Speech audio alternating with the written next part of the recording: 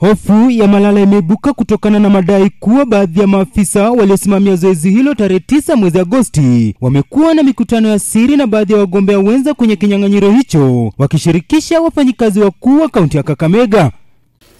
Mnavyojua kwamba tuko na uchaguzi tarehe 29 mwezi wa 8, na ningependa kuambia wale wafuasi wetu kwamba tuko tayari, tumejitayarisha vilivyo kwa uchaguzi huo, wasiwe na shaka. Tunahimiza tu watu wetu waende wapige kura. Tuko na mikakati ya kutosha ya kulinda kura yetu. Kuna watu ambao wako na dhana kwamba kura yetu inaweza ibiwa. Ningependa kuambia hakuna kura yetu itaibiwa hata moja.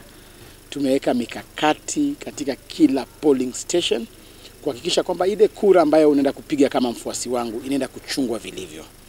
Kuna POs na clerks ambao Mheshimiwa Paranya anakutana nao kila wakati. Anakutana nao akiwa convinced kwamba waeze iba kura ndio wasaidie yule candidate wake. So POs na clerks ambao mnatumika vibaya, tunataka tuseme kwamba sisi tutaweka measures kali kabisa hapo kwa polling station. Tutahakikisha kwamba tumeweka measures kali, hakuna kura yetu itaibiwa, na usikue part of that scheme because unahatarisha maisha yako. Akizungumza na wanahabari mjini Kakamega, Malala amedai kuwa kuna njama ya kuhusisha maafisa hao wa tume huru ya uchaguzi na uratibu wa mipaka nchini IEBC pamoja na baadhi ya maafisa wa serikali ya kaunti ya Kakamega kushiriki wizi wa kura.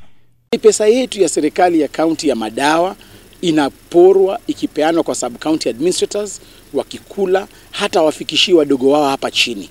Ward administrators are not being facilitated. Sub county community administrators hawapewi hiyo pesa. Ni wale sub county administrators wanapokea hizo pesa na wanakula hizo pesa. Tungependa kusema kwamba mtu yoyote ambaye ana take part kwa maneno ya ufisadi, kwa maneno ya kuchukua pesa za madawa kuja kufanyia siasa, we are not going to allow that. Ningependa wananchi, mkipata sub county administrator yoyote ambaye anahusikana na masuala ya kugawa pesa, ambaye anashurutisha community administrators kugawa pesa, huyo mtu inafaa mshtaki na mshike na hatua itachukuliwa kwake. Kwa upande wake, maneja msimamizi wa uchaguzi kaunti ya Kakamega akizungumzia jambo hili, amewahakikishia wagombea kuwa zoezi litakuwa la haki na kuongeza kuwa mpangilio mpya wa maafisa watakaoshiriki kwenye zoezi hilo utaafikiwa. It's all from both sides that the claims are there. Lakini kitu mimi na hata mnashanga kwa nini wanameet hao POs? Kwa sababu hakuna pale tumesema hao ndio watakuwa POs on Monday. Hakuna contract kati yetu na wale walifanya kazi tarehe 9 kama POs kwa POs again on 29th. I can assure you there will be so many changes. Yeah, the people that they think they were POs may find themselves not POs at all. They may find themselves not working at all. Hata wale walikuwa clerks, some of them watajipata kama POs because all of them are trained.